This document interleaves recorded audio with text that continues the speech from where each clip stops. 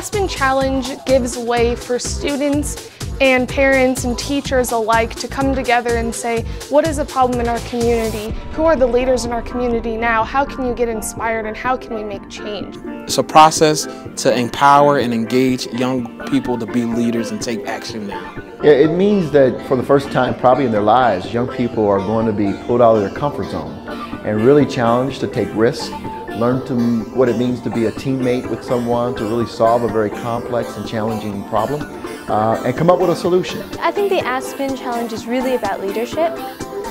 It's really going to bring out the leadership in everyone. I think I'll learn who I truly am as a leader and whether or not I can take that step forward and become the person I want to be. Through this challenge, I think I'm going to want to find myself. That's one of my main goals, is to find my true passions and to find my true interests by looking at the interests and passions of others that surround me in the community. That's what's amazing about this, is that you really do get the ability to go out and get your hands dirty. And I think that's something you can't get in standard classroom.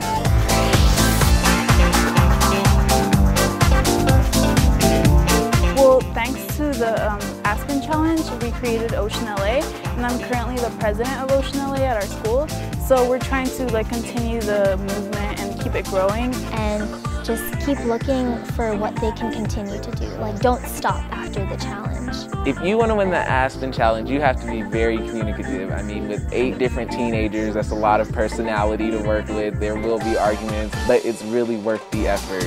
I think the teamwork is the biggest aspect that you have to take back, and you have to learn and you have to humble yourself, and you just have to be creative with your ideas and be receptive and accepting of others.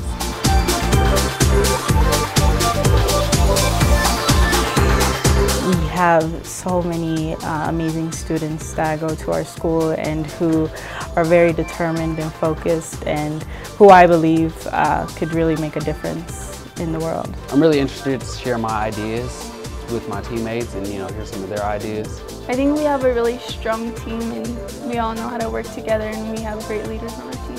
We really need to get out there and get kids involved and get excited about the things that we need to do. I could tell that they're ready. The atmosphere, the energy here is crazy, and it makes you want to learn. They're going to learn skills that they can use for the rest of their lives, and these are, no matter where they go and what they do, these are the kind of skills they're going to need in order to soar.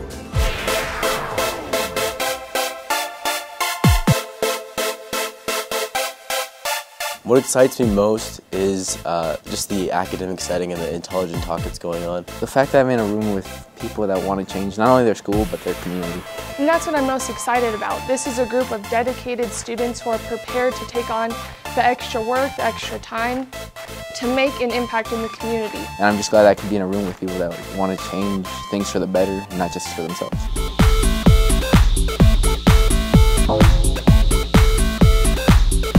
You don't need a whole army just to make a difference in the world. It could just be you. It isn't necessarily about you specifically being the change in the world.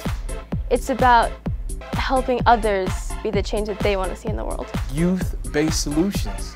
While we do have the future ahead of us, we also have now to lead, and we have now to be great leaders. Even though we are young, we still have just as much power as someone that's older to be great and do great things.